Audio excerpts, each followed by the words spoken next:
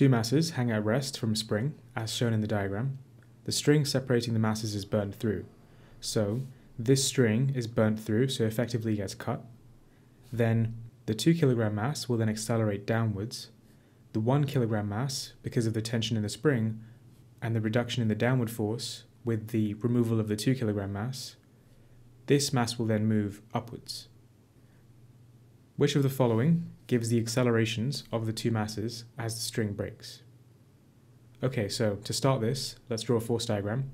So we know that for the 2 kilogram mass, there is a downward force of 2g. So this is before the string breaks. I'm considering the forces before the string breaks. Everything is in equilibrium to begin with, so therefore the upward force, the tension in the string, should be 2g as well to support this mass. Tension is the same throughout the string, so the tension up here will also be 2g. So the downward force on the 1 kilogram mass due to the string will be 2g as well. And the 1 kilogram mass also experiences its own weight, which I'll just draw to the left-hand side. It is acting in the middle, but just to make things a bit clearer, I'll just put it over here.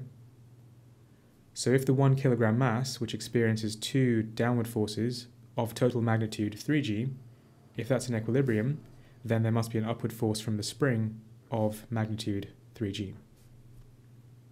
Okay, so the question is asking us to figure out the acceleration of the two masses as the string breaks.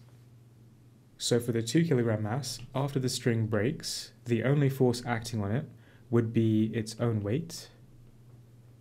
So that'll be 2g downwards. That's after the string breaks. When a mass experiences only its weight force, then its acceleration will be 9.81 downwards. It's in free fall. So then for the 2 kilogram mass, the acceleration would be 1g. And then for the 1 kilogram mass, so the force of 2g downwards, that force goes away as there is no more tension in the string.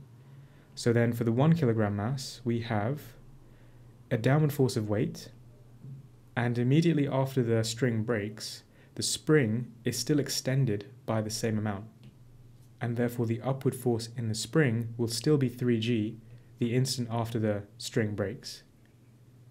The tension in a spring is equal to kx, where k is the spring constant and x is the extension of the spring.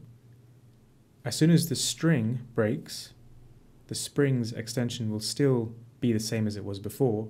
There hasn't been enough time for the 1 kilogram mass to move upwards. Hence the tension in that spring will remain the same, 3g. So, as you can see, from the 1 kilogram mass, there is a resultant upwards force of 2g. So we can then use F is equal to ma.